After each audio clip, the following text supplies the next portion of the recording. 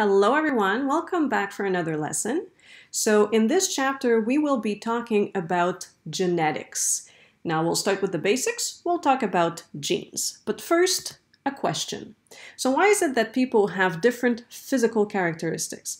Well, we'll talk about character traits. So they could be physical, psychological, or physiological, so the way your body works, so to speak.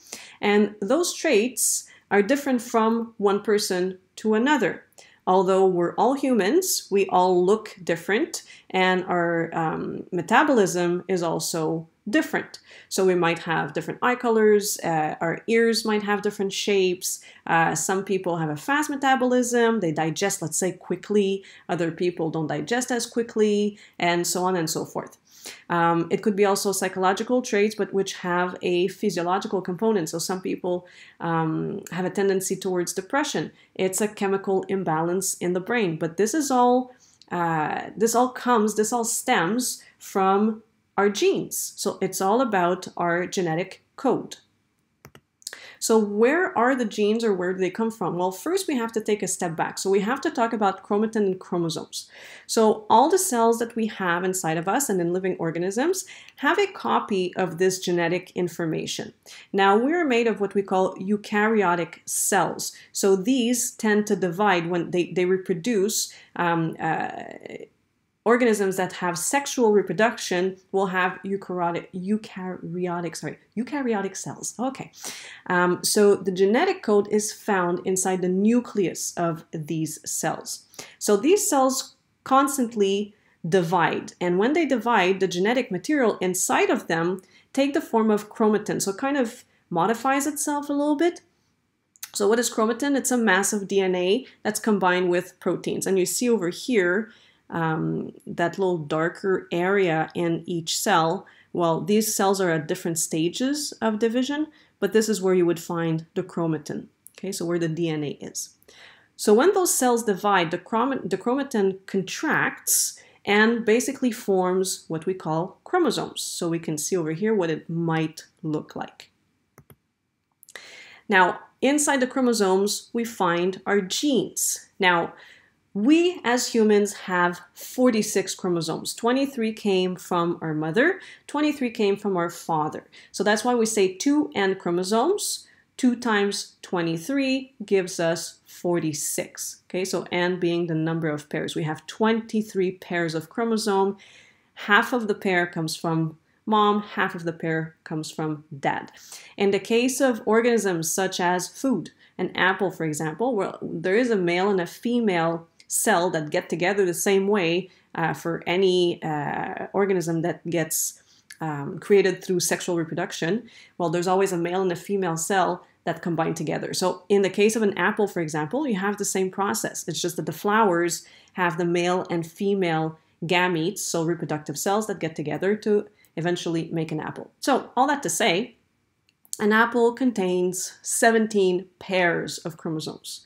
A mosquito is pretty simple, 6 pairs of chromosomes. And you're going to say, but it doesn't make sense. It's such a complex organism compared to an apple.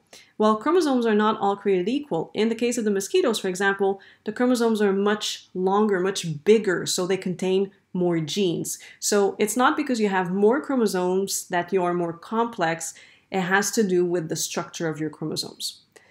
And another example, a goat. A goat would have 60 chromosomes. So a goat has more chromosomes than we do, but they are probably simpler, shorter, smaller, so each chromosome contains less genes. All right, so each chromosome, right, some chromosomes came from our mom, some chromosomes came from our dad. So those chromosomes code for similar genes. So what we like to do is we like to order them in order of size, but we're going to put together 2 chromosomes that code for the same gene. So let's say I have eye color over here and eye color over here. I'm going to put them together. And so they're going to form a pair, and we're going to have 23 pairs, right? So we call these that are similar homologous pairs. Okay, so homologous pairs are pairs of chromosomes that have the same size and shape. And by ordering everything like this, we form what we call the karyotype. So a karyotype is basically organizing the chromosomes in order of shape and size, so we have similar genes side by side, and it's easier to study them. There's only one pair that is non-homologous, and it's for males. Males, the reproductive chromosomes are X and Y, as opposed to female, X and X. So in the case of males, there's one pair that is not homologous because they don't have the same size and shape, but we know that these are related to what makes them a male, okay?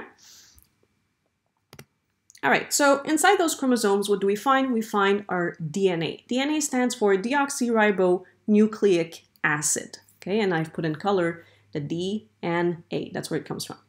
So each chromosome is made of that DNA molecule, which has the shape of a double helix, as you can see over here. And that double helix is composed of smaller components called nucleotides. Okay, so here you have one nucleotide, for example. So inside that nucleotide, what do we find? We find four things: a sugar called deoxyribose, a phosphate group, so phosphorus, right, is part of that molecule, and a nitrogenous base, either adenine, which we identify by the letter A, thymine, letter T, guanine, letter G, and cytosine, letter C. And these two sides of the helix connect together.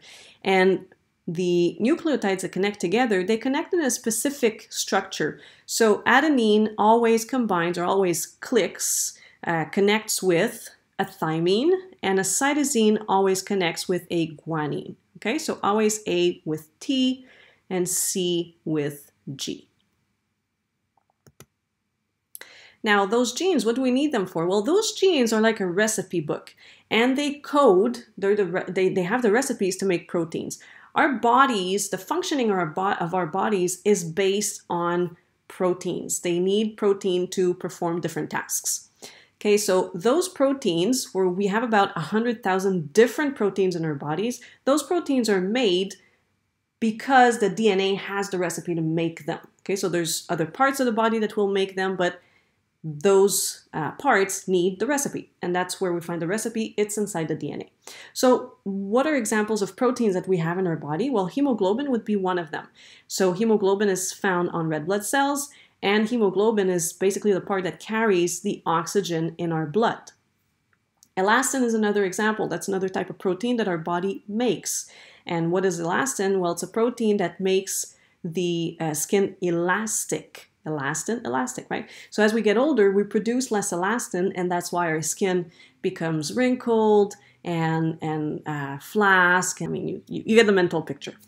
All right, so proteins, if we go one step lower, or if we go even more microscopic, so proteins are made of amino acids, so chains of amino acids. Actually 100 to 200 on average. And how many amino acids are there in the body? 20. So think of Lego blocks. So the amino acids are like Lego blocks. You're going to plug, you have a choice of 20 different ones. You're going to plug 100 to 200 of them, and you're going to make a protein. How do we know which ones to assemble one after the other? Well, that's based on the recipe that came from the DNA. In a subsequent lesson, I will explain the whole process, but for now, you just need to know the different components that are involved in the process. Okay, so depending on the sequence of amino acids, you're going to have a specific protein that is made. And that specific protein, again, how do we know how to assemble it? Well, it's based on the code that we find inside genes. Okay, so if I put all these pieces of information together, this is what we get. So we have the DNA helix, which contains the genes. So the genes, what are they? It's the instructions for making the protein or making various protein. Now, so the genes tell us how to make the protein. What do these proteins do? They perform different functions. Oops, sorry, my S should have been here. In the body.